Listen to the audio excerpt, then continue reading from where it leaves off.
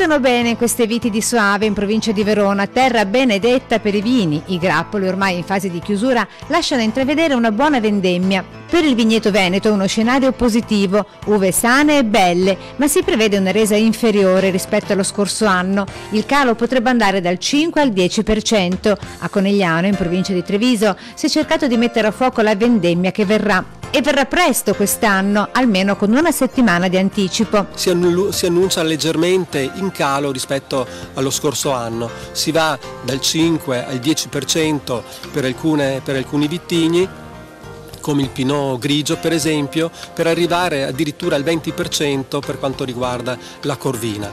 Per cui è chiaro che adesso le settimane che verranno saranno determinanti per la formazione, il completamento della fase vegetativa, però insomma una giornata come questa è stata di grande utilità per gli operatori che possono trarre suggerimenti operativi e come fare adesso, come lavorare meglio in vigneto. La situazione si presenta bene, i vigneti del Veneto si presentano bene, molto meglio della passata stagione. Il maggio non è stato caratterizzato da una piovosità intensa e quindi questo ha favorito un contenimento delle principali avversità fungine, prima fra tutte la peronospora. Siamo all'incirca su una produzione di un 5-10% inferiore all'anno scorso, soprattutto per le varietà precoci, Chardonnay, Pinot grigio e in parte il Merlot, mentre il Cargane e la Glera sembrano tenere un po' le produzioni dell'anno scorso e un po' meno anche la Corvina invece per il veronese. Una conclusione si può dedurre dai discorsi fatti a Conegliano.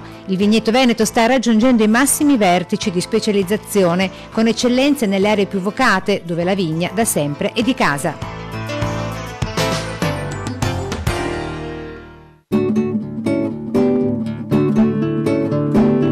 Le difficoltà del vostro lavoro di contoterzista? Il tempo. Il tempo è la difficoltà maggiore. La pioggia, poi finita la pioggia arriva il secco e il tempo è la difficoltà che ci mette in difficoltà. Tempo a cui non si può comandare? No, per fortuna, perché se riusciamo a comandare il tempo. E voi avete un grosso problema, le macchine costano tantissimo, occorrono investimenti notevoli. È per quello che dicevo che le aziende non ce la fanno e diciamo noi lavorando per più aziende riusciamo a ammortizzare le macchine. L'azienda se lavora solo nel suo non ce la fa, non riesce a ammortizzare. Anche la tempestività di lavoro, perché noi mettiamo 2 macchine, 3 macchine e l'azienda ne compra una. Questa macchina che vediamo qui alle nostre spalle, no? Quanto costa se dovessimo comprarla nuova in questo momento? Superiamo, non so, i 250.000 euro, 280.000 euro. Però? Sì. Nuova. Quanto tempo e quanto lavoro per ammortizzarla? Non lo so se si ammortizza. Adesso un servizio che dedichiamo alle rose che sono in testa ai filari di viti nei vigneti. Una volta annunciava le malattie che sarebbero arrivate, adesso sono un fatto esclusivamente decorativo e le vediamo le rose a moto di lievenza. La rosa è un fiore dedicato alla Madonna e a moto di lievenza c'è la Madonna dei Miracoli, è un fiore dedicato soprattutto alla vita.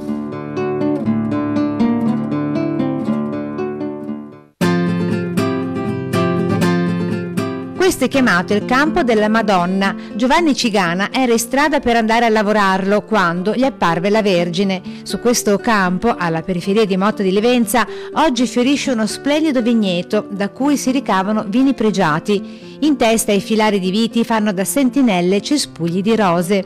Le rose adesso hanno una funzione decorativa, ma un tempo erano preziose alleate dei contadini in quanto preannunciavano l'arrivo di malattie o di carenza di minerali. Muffe, oidio, funghi e altre patologie attaccano le rose una settimana prima di arrivare alle viti. L'agricoltore ha tempo quindi per gli interventi preventivi. Oggi si ricorrono a segnali ben più scientifici, ma la tradizione ha un suo fondamento.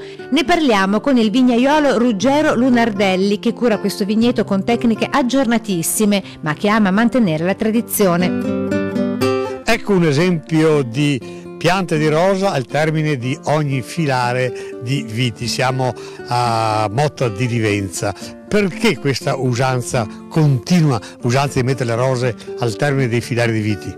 Allora il motivo è semplice: una volta, quando la tecnologia e l'informazione non era ai livelli dei giorni d'oggi, il contadino si era accorto che la rosa era molto sensibile a una malattia, all'oidio, qualche giorno prima, si manifestava qualche giorno prima che arrivasse sulla pianta, sulla vite. Quindi un annuncio efficace. Era un annuncio molto efficace e il contadino ne ha fatto tesoro e l'ha trasmesso a noi fino ai tempi nostri. E adesso? Oggi, oltre a questa importanza della rosa, c'è anche un'importanza estetica. E questo è un vigneto particolare, come leggiamo in una scritta qui davanti. Siamo nel campo della Madonna, perché? Questo è un vigneto fortunato, nel senso che ha avuto la sua collocazione in questo terreno dove la storia ci dice, ci insegna che qui è apparsa la Madonna, ovvero sia questo è il terreno che lavorava tutti i giorni il signor Cigana, il veggente Cigana, al quale è apparsa la Madonna nel 1510. E anche per questo voi riempite questo vigneto di rose. Noi siamo animati, il nostro animo è sempre religioso e per cui siamo animati di questo evento. Dirò di più, in questo territorio, in questa zona, fino a qualche anno fa hanno vissuto delle famiglie che suonavano le campane nella Basilica di Motta di Livenza. I campanari. I famosi campanari, e tra l'altro appartenevano alla nostra famiglia, e di conseguenza c'è una motivazione doppia o tripla che ci ha portato a coltivare questo vigneto in questo senso e piantando le rose, perché la rosa è sempre stata il fiore della Madonna. Vedo qui, Lunardelli, tanta erba lasciata qui, sembra quasi abbandonato questo vigneto. No, assolutamente no, non è abbandonato. Lo stiamo coltivando con delle tecniche tradizionali, tecniche antiche che non prevedono l'utilizzo di particolari fitofarmaci o particolari diserbanti. Un vigneto sostenibile. Esattamente, proprio un vigneto sostenibile. Che uve qua? Qui di fronte a noi c'è il Cabernet Franc, detto anche Carmener ultimamente, è un vigneto che dà dell'ottima uva e dal quale si ottengono degli ottimi vini. Come sta buttando questo vigneto? Questo vigneto sta andando molto bene, lo vedete, la vegetazione è ottima, l'uva è buona, quest'anno poi l'annata ci sta aiutando, vedete dei grappoli molto spargoli, per cui si prevedono dei belli acini e una buona maturazione. Nel nome della Madonna. Nel nome della Madonna. È mezzogiorno, arrivano i rintocchi del mezzodì dal campanile della Basilica dei Miracoli di Motta di Livenza, costruita sul luogo dell'apparizione. Tornano a casa i vignaioli. Un luogo quasi religioso questo, con i tanti richiami alla Madonna. Tra le viti, sullo sfondo, si intravede il campanile del santuario. Accanto al campo è stato costruito un capitello che ispira ai passanti buoni pensieri. La Vergine li saluta con un buon dì buonano, come salutò il contadino Giovanni Cigana 500 anni fa. Dolce e divino è il paesaggio.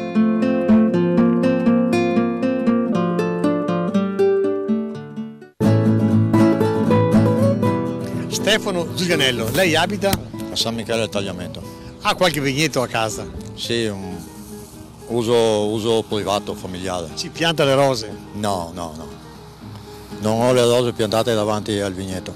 Niente tradizione? Niente tradizione.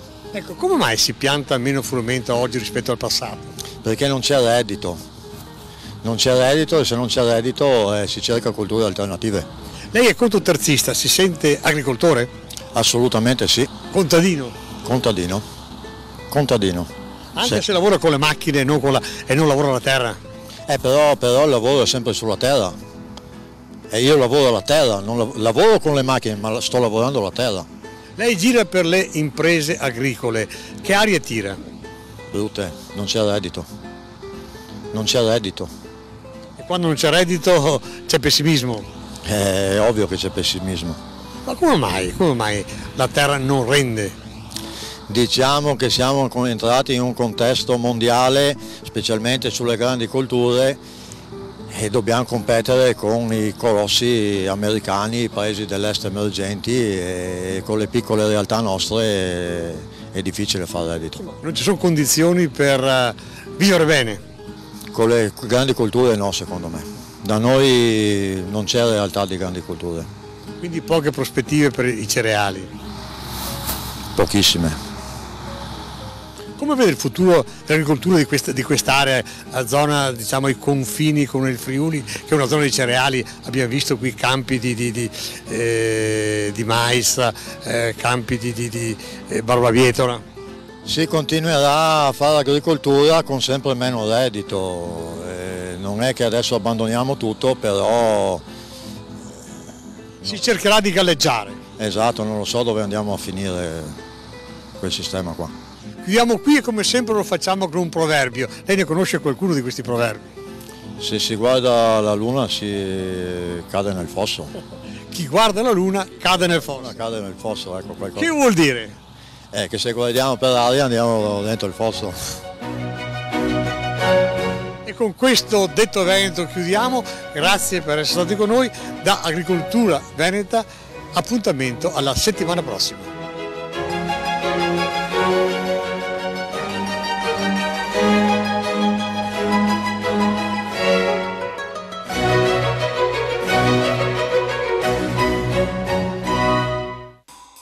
Stop Sack, il sacco sicuro che viene dal futuro.